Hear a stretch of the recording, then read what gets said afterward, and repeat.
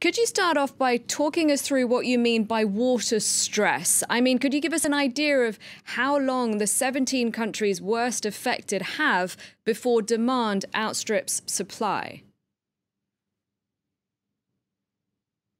Yeah, thank you for having me, and happy to explain water stress a little bit better. Water stress is a ratio of water demand divided by total water supply. And literature shows that if this ratio exceeds 40 or 80%, there is a risk of running into conflict or a dire situation in times of drought. And how did we find ourselves in this situation with, in your report that you helped to author, 61 countries ranked as having extremely high or high water stress? Yeah, so we looked at the world and the historical data, and we found that demand is the main driver of the global water stress. In fact, humankind is 250%, so 2.5 more, thirstier than it was in the 1960s. And we looked at different sectors for water withdrawal, water demand, and that includes irrigated agriculture. That's the biggest one at approximately 70%, but also industry and domestic water withdrawals are up. And your report, does it have any recommendations for governments? I mean, what would you say is its main message to governments worldwide? Yeah, that's a great question as well. We looked at baseline water stress, and it's the most used proxy for water-related stress situations. However, it's not your destiny, we call it. So there are a lot of examples of hope. The outlook of water stress really depends on the management. And even countries with relatively high water stress have effectively secured their water supplies through proper management. And we have 3 examples, but there are more than 3 examples. One is Saudi Arabia. It's ranked number 8 in terms of water stress in our rankings, but they price water to incentivize conservation. And this new Qatra, it means droplet in Arabic program, sets water conservation targets and aims to reduce water usage by 43% within the next decade.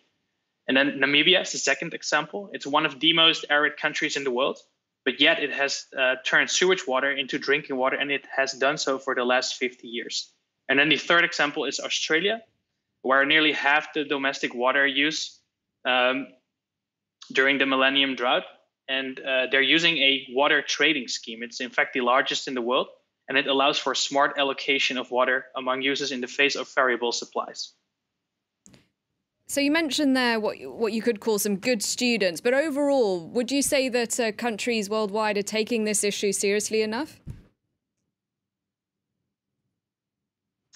Unfortunately not. I think our relationship with water worldwide needs a rethinking. That is a topic for another time. Like we now investigated how big the problem is. We investigate a few trends and a few pockets of hope.